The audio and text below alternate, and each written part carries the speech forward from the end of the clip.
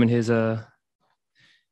his quarterback skills and, make him be a scorer and just limit everybody else and go from there.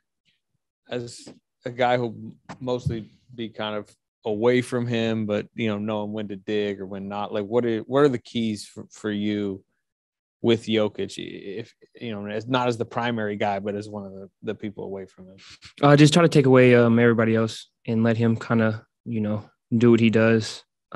He hurts teams when he gets to sit back there and quarterback.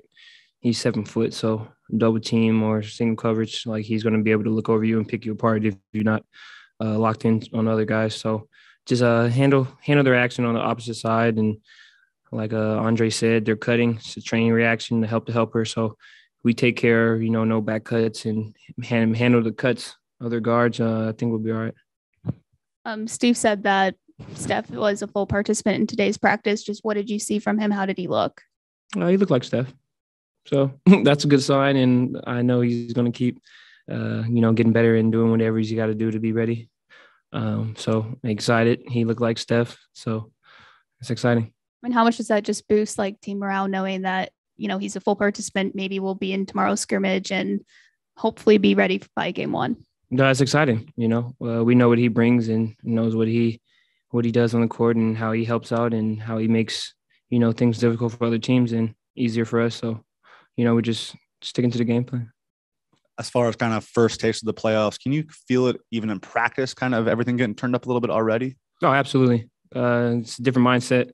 We're coming in focused, everything. We just got one opponent, so pull out everything we got on them. Get ready, get right. The energy, the vibes is just, it's go time. So, everybody's excited and anxious, for Saturday.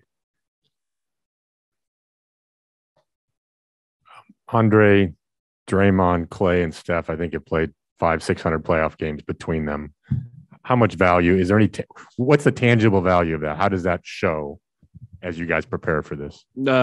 Off the court, it just shows watching film. These guys know every action. They know players in this league.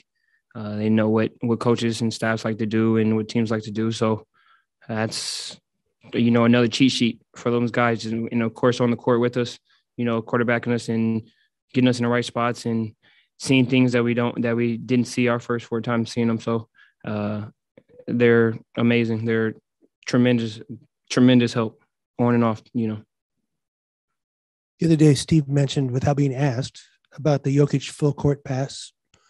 Did he bring that up? And isn't that kind of the classic Jokic play to spot that? I think he's used the word unacceptable. I think it's unacceptable. We have to take that away. Like I said, once he gets back there and quarterbacking and he picks teams apart. So if we are aware and, we're locked in, that doesn't happen. And he doesn't get, breaking clipboards and stuff. So it's unacceptable.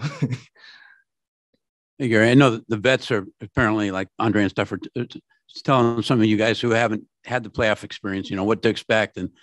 And you got to buckle down, focus in and all that stuff. Are they also kind of talking up the element of you just got to let it go and have fun and enjoy it, just like it's still basketball? Yes, it's still basketball. We still got to play, be yourself and play basketball, but know what's at stake. And it's a possession game now. So we got to lock in and, little mental mistakes that we had in the regular season we can't have. So just clean up the little mental mistakes and take care of the ball. It's a possession game. Every possession matters.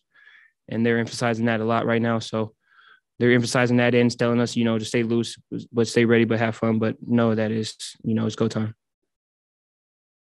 You guys are great.